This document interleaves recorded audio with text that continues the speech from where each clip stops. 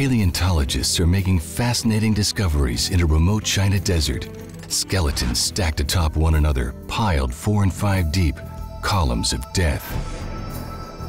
Finding bone beds that just have the remains of small meat-eating dinosaurs is extremely unusual and extremely rare and extremely exciting.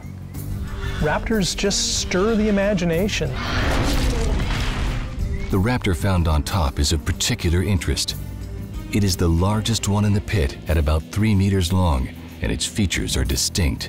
The S-shaped neck typical of a carnivorous raptor, the 3-fingered claws of a meat-eater.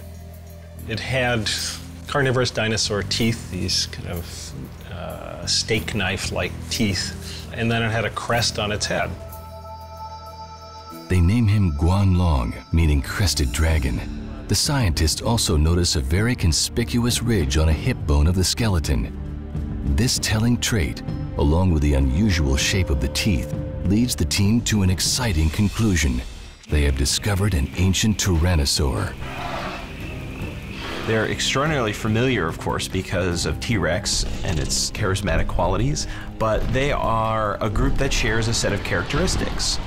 Somehow, the Tyrannosaur family evolved from Guanlong into the nightmarish T-Rex. T-Rex was just an enormous animal, 12,000, 15,000 pounds. Guanlong was, weighed in the hundreds of pounds. This is going to be a much swifter animal, much more agile at running down prey. They probably went from being predators of relatively small animals to predators of bigger prey items with the capability of breaking even bones with their teeth. The dig team works with biologists and artists to bring Guanlong to life. Every bone tells a story, but each needs to be assembled into a skeletal form first. Then they determine how the joints connect and the range of motion they would have allowed. They add in tendons and muscle mass, and a cyber Guanlong comes to life. It's obviously a very athletic creature just by looking at its body form.